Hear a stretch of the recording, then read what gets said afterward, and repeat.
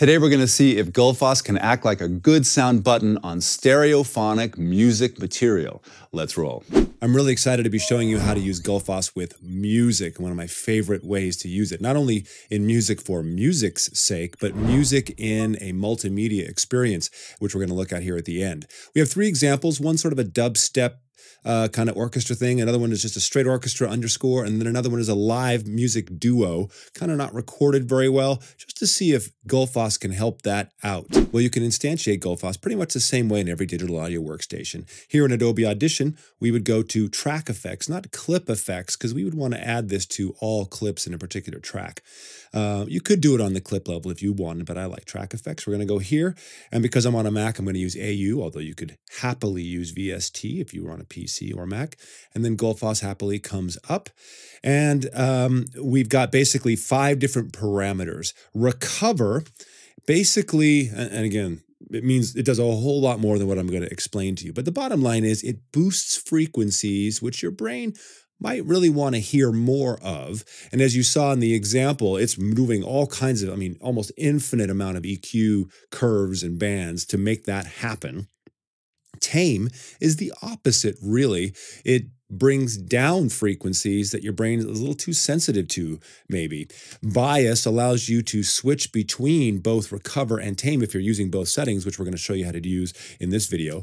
Brighten, once you're using recover or tame, adds a really beautiful high-frequency edge to the sound, especially if you're using tame. And lastly, boost works whether you're using recover or tame or not, in adding a beautiful loudness contour to the overall sound, both the high frequency, the beautiful, intelligent high frequency boost, and same with the subs and lows. So I'm just going to hit play and start adding recover.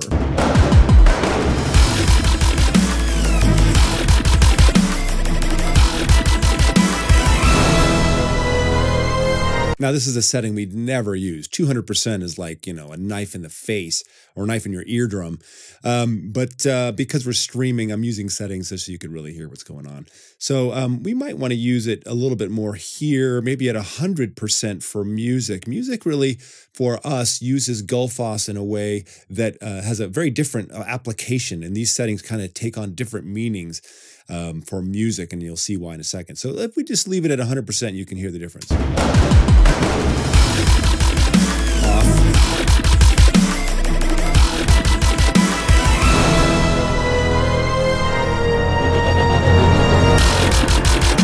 And you can see how intelligent it is at finding frequencies that are missing and adding them millisecond by millisecond. And some of you are looking already and going, yeah, but the bass drum it's bringing down, right? Well, yes, what it's actually doing is bringing down the frequencies that are a little overt, a little bulbous in that bass drum, and making the bass drum snappier. Listen to it with it off.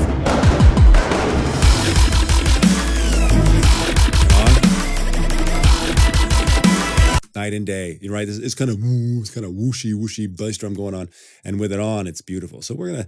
By the way, if you use Alt or Option, you can A/B between settings. So right now I have it 100. If I hold down Alt or Option, it goes back to 0, and I can A/B very quickly, which is super nice. Let's turn on Tame to 100%, and you can hear what this sounds like.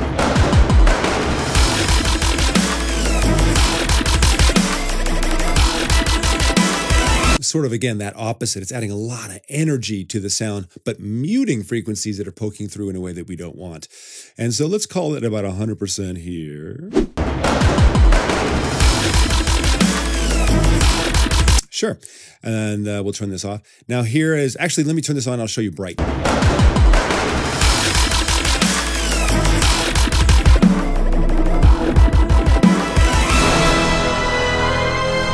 That's high energy slicing. And of course, it goes the other way for attenuation of high frequencies. And it's not just an EQ. It's very, very intelligent, as you can see. We'll bring this back to 0. Now here's boost all on its own.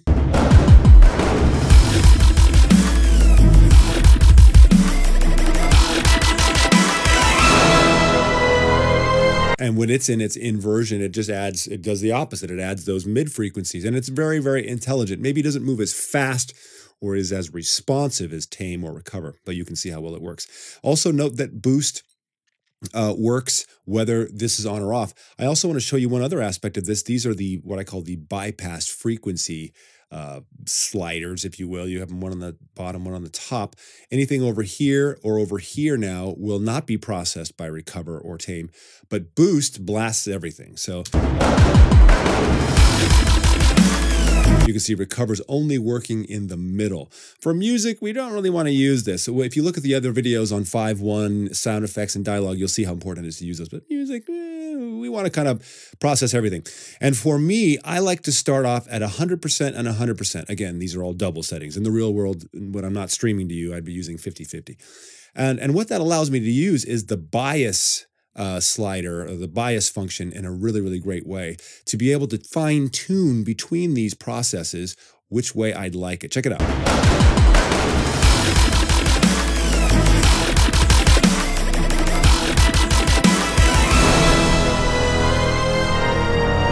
And if I'm using boost, a little bit of boost and a little bit of brighten, what bias allows me to do is, well, just check it out. I can't even explain it to you. Just listen.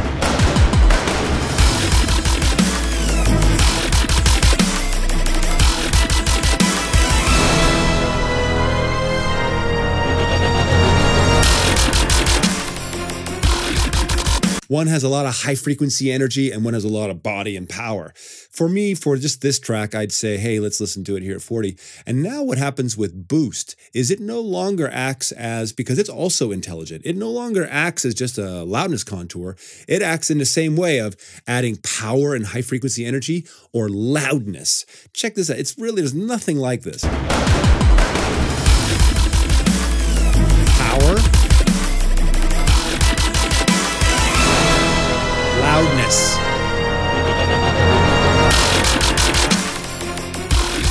Power.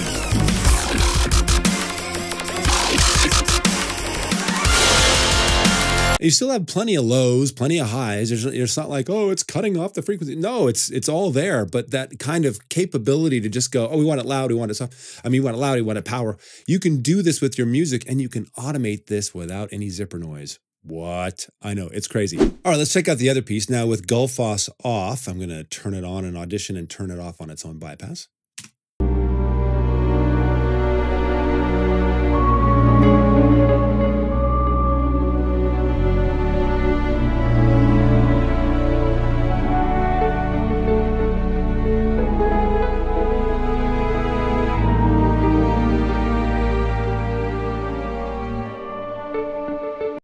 Okay, it's, you know, nice sustained pads with some sub-low bass going on there.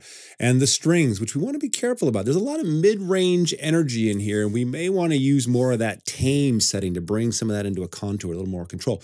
But I'm going to start with this setting of 100 and 100, again, normally 50-50, and a little brighten, and see what happens here. See what this does just on its own.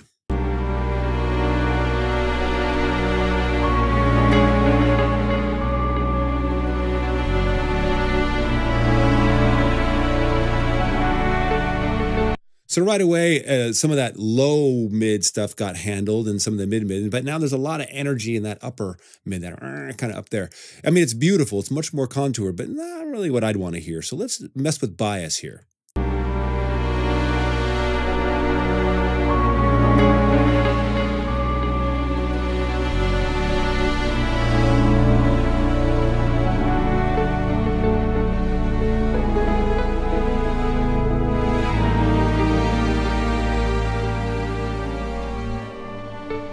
And now that we got it sort of a little bit nicer on that upper mid-range, let's add some boost and see whether we can get some of that power or some of that loudness and see which way we want to go.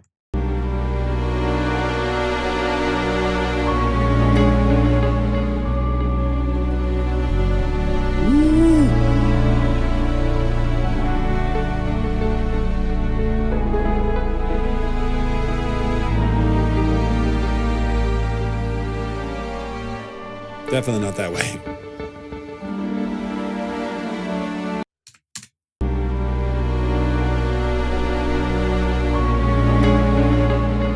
And bypass the whole thing?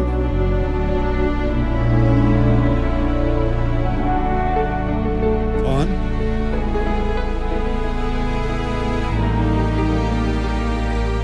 And if you're not listening on a good pair of headphones, the lows down there, the sub lows are so smooth now. They're constant. It's being balanced. And you can see all the incredible amount of work that this plugin is doing to give you a great sound. Let's look at one more example. Now, this recording is unique in that it's a live recording, not done very well in a really awful sounding room. It's actually my son doing one of his master's degree recitals with a piano that's out of tune. And it's kind of lousy. Now, look, I wasn't there. I didn't record it, so don't blame me. So what we need to be careful of is because Boost boosts both high and low frequencies. There's a lot of low rumble that's going on in there, and Boost goes beyond those bypass borders. So we don't want to add too much more lows. So we want to add a little Boost, but I think we need to focus on the brightness to get those high frequencies instead of Boost.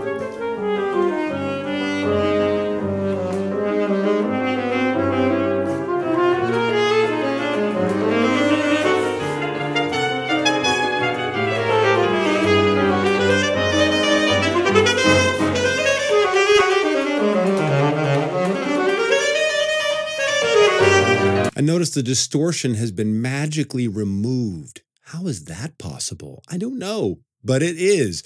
Now let's just bypass and see if I'm losing my mind here. On. Off.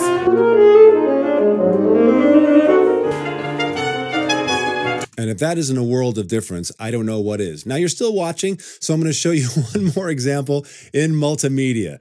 Let's roll. All right, we're going to take a look at Blade of Honor, the SciFi Pilot. We've got the stems for dialogue, sound effects, and music. We've got Gullfoss instantiated on the music stem. Let's see what happens here. Again, I've got this simple 100 and 100 setting, but let's watch it with it bypassed. I think we snagged a large bear, sir. I think the bear snagged that.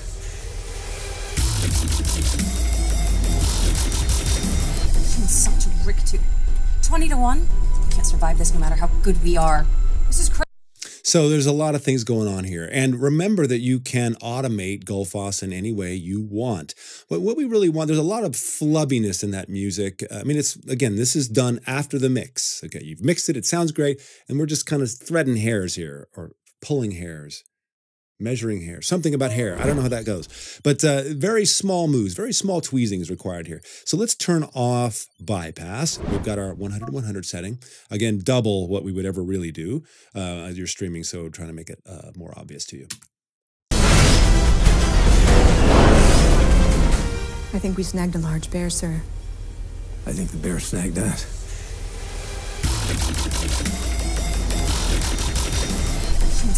Well, already it's better. There's a lot more high-frequency energy and these kinds of things. Let's just take a solo gander at music while we move some settings here with bias.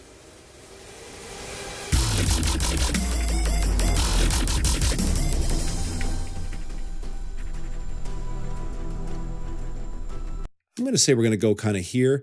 I don't think we need any brightness. In fact, if anything, I think we need to pull some of those high frequencies down a little bit so they're not interfering with sound effects or dialogue consonants.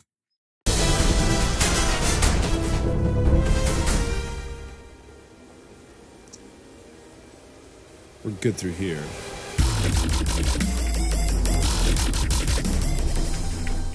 And let's see what happens if we add some boost now.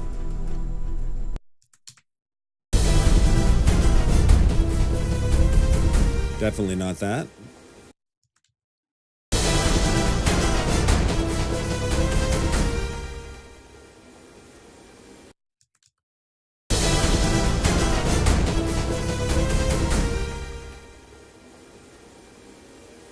It's a much fuller sound and a little more reasonable given that there's sound effects going on. Let's Han Solo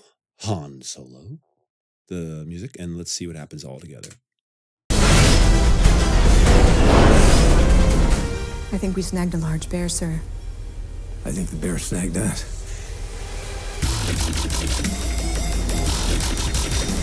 He's such a rick too. 20 to 1?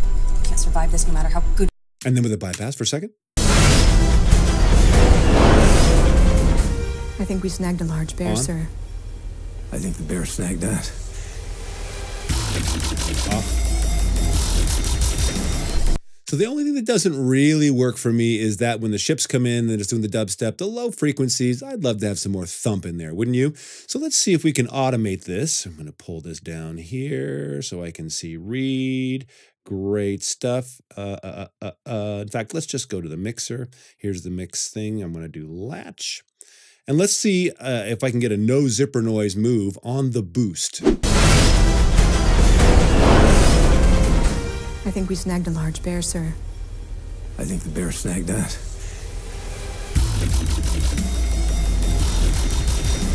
He's such a rick too. 20 to 1. 5-3. Let's see if it plays back. I think we snagged a large bear, sir. I think the bear snagged that.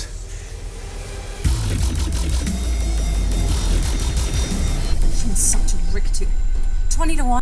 Perfectly zipperless automation over that entire music track with all of this horsepower going on underneath the hood. It's incredible to add body and really mix penetration without getting in the way of anything else. There's nothing like Gullfoss, I'm telling you.